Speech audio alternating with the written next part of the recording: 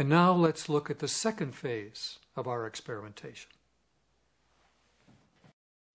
The second phase of our experimental research began with the replication experiment. And we decided to replicate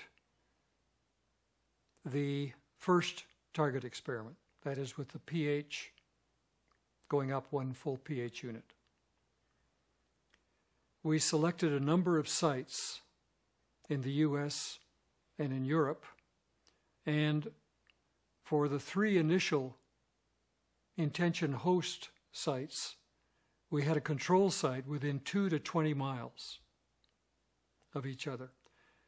That's where we started the replication experiment. Identical equipment was shipped from the manufacturer directly to these 3 sites.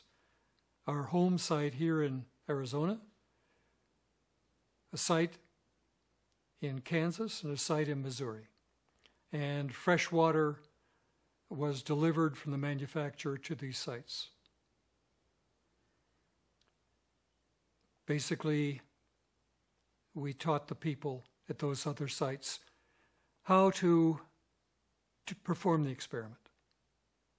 And then they became competent, and they ran background experiments, continuously running the measurement of pH with this system for about 3 months before we inserted an intention host device in each site.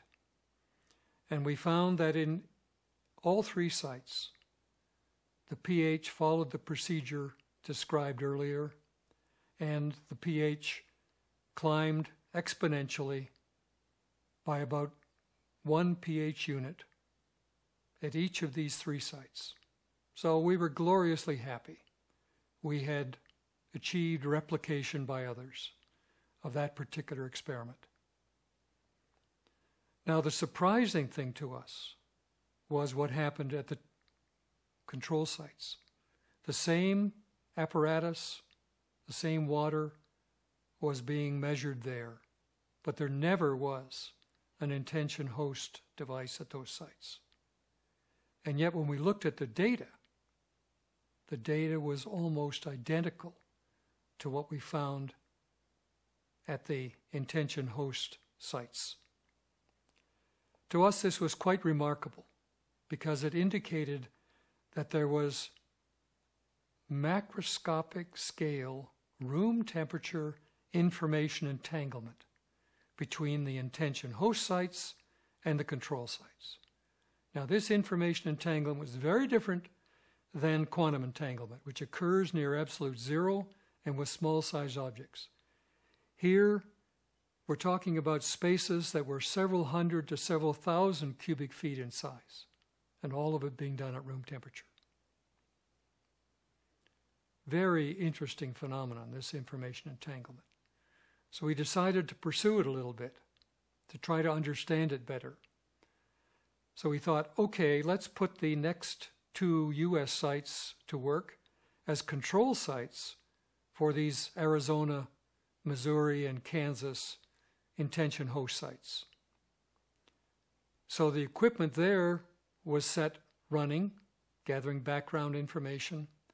And again, there never had been an intention host device at those sites.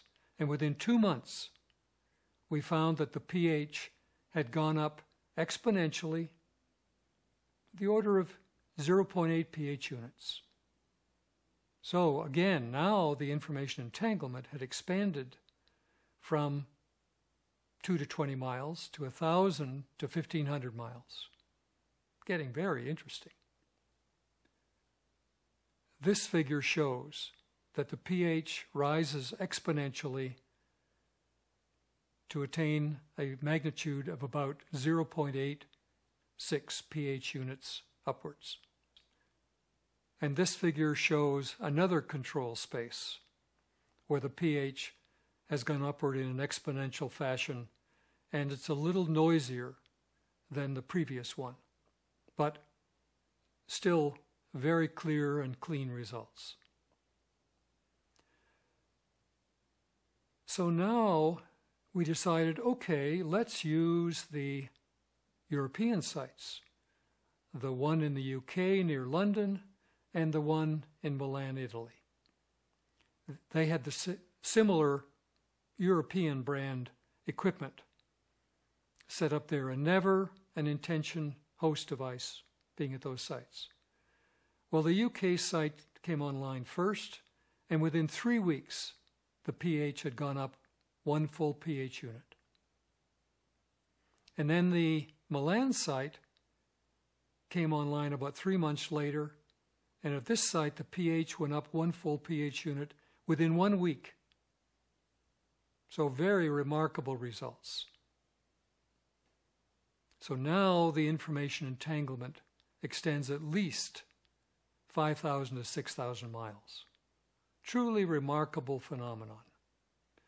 So when we look at this data, we see two things. Not only do we see the achievement of replication at 10 sites, but we see this remarkable phenomenon of information entanglement between all these sites. Amazing stuff.